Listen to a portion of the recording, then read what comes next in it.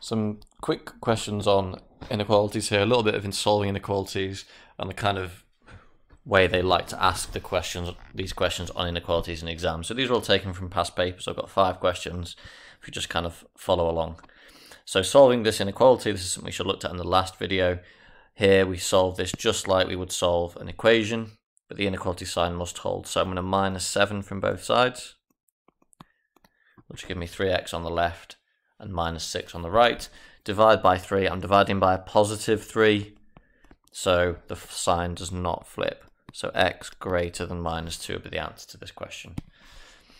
I can actually sub a value bigger than minus 2 back in and check that it works if I want to. So I can put something like 0 in, and when I put 0 in for x, the 3 times 0 is 0, 7 is bigger than 1. That's true, so I know that this inequality is satisfied and it holds. So I can quickly check if I want to. But just like solving an equation, the inequality sign holds. And then on a number line, represent your solution. So x greater than minus 2, we've covered this previously. So greater than minus 2 means an open circle, open circle at minus 2. And we want the values bigger than minus 2, so we draw our arrow pointing in the direction of all the values bigger than minus 2, right the way to the end of the number line. And that shows x bigger than minus 2. So 4 marks, quite a nice 4 marks really. A couple of marks for solving your inequality, and a couple of marks for getting the right number and drawing the arrow in the right direction. So nice marks if we know what we're doing. You can get these written down as well, so you can refer back to them. Pause the videos if you need to. Again, another question from a different exam paper. Inequality, we're going to solve it just like an equation, so we're going to add 3 to both sides. Inequality keeps holding. Divide by 2, divide by 2, divide by 2. Again, we've divided by something positive, so the inequality just holds the whole way through. So x less than 4, 2 marks. N is a positive integer. Write down all the values of n which satisfy this. So this relates to this, and we know the solution to this is that. So the solution to this will be the same, but rather than x, it's just going to be an n. Remember, n or x, it doesn't matter what letter they use. It's just an unknown. So 2x minus 3 is less than 5, 2n minus 3 is less than 5. They're going to have the same solution. One is in terms of x, one is in terms of n. So the answers to this inequality here can be any value of n that's less than 4. But we're told that n is a positive integer. So we want all the things less than 4 that are positive. So if we draw a little number line out, if we were thinking of it like this,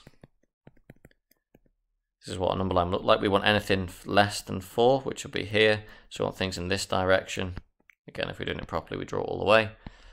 But we want things that are less than 4 and positive. Well, the things that are less than 4 and positive, here, this is where the negative numbers start. So I can't have any of these numbers for this inequality if n is positive and a whole number.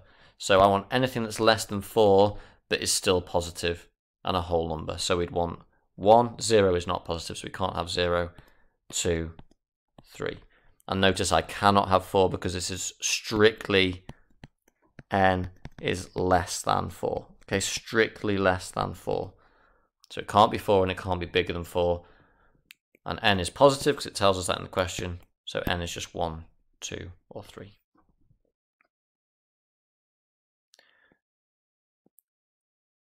Next question. Again, solve just like an equation. So we're going to minus, I'll just write it out in my writing. So there's the original question. We want to get all the x on one side, so we're going to minus 5x from both sides. Minus 5x. So it's going to take 5x from this. The minus 2 stays the same. Take 5x from the right, it gets rid of this. The 4 just stays the same. I'm then going to add 2 to both sides. Add 2, add 2. And then divide by 4 again. I'm dividing by a positive. So the inequality holds the whole way through.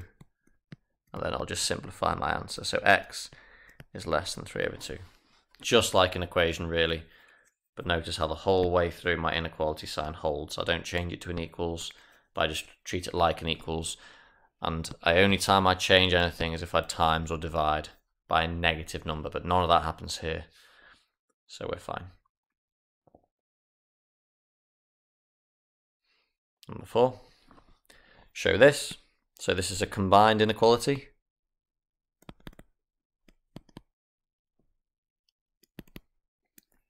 So we want x to be bigger than minus 2. So an open circle at minus 2. But also less than or equal to 3. So it's sandwiched between minus 2 and 3. And 3 will be a closed circle because we've got the equal to bit underneath. Minus 2 we don't have, so it's open. The 3 we have the equal to bit, so it's closed. And we want any value between minus 2 and 3, so we connect the two circles. And again, n is an integer, so n is a whole number. So write down all the possible values of n which satisfy this. So this is saying n is a whole number, it must be a whole number, and it's sandwiched between minus 1 and 4. I can include minus 1 because of the equal to part of the inequality, but I can't include 4 because it's a strict less than 4. So n is between minus 1 and 4, including minus 1, but not including 4. So we could have minus 1, which is still an integer. We could have 0, which is an integer. We can have 1, 2, and 3. They're the integers between minus 1 and 4, including minus 1, but not including 4. And then finally, solve this inequality. Again, just like an equation, minus 5 from both sides.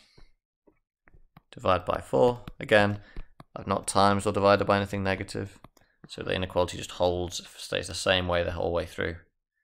And then again, this relates to this. You can see they like asking this question. We've just done a similar one, where they've just replaced x with n.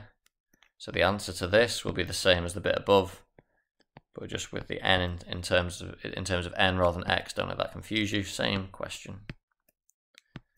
So I want anything that's n is less than or equal to 4, but n is also a positive integer again. So I can have anything that is an integer, so it's got to be a whole number. It's got to be positive, so it can't be 0 or negative. And then this says it's got to be less than or equal to 4.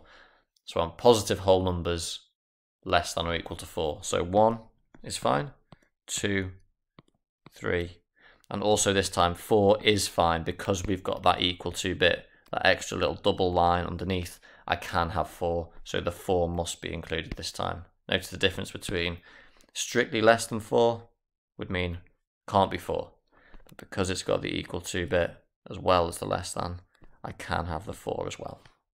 So a slightly shorter video, just a bit of practice at how they kind of ask some of these questions. And there are other ways of them asking it, but these are the more basic ones. We should definitely be getting our marks here because they're always similar questions.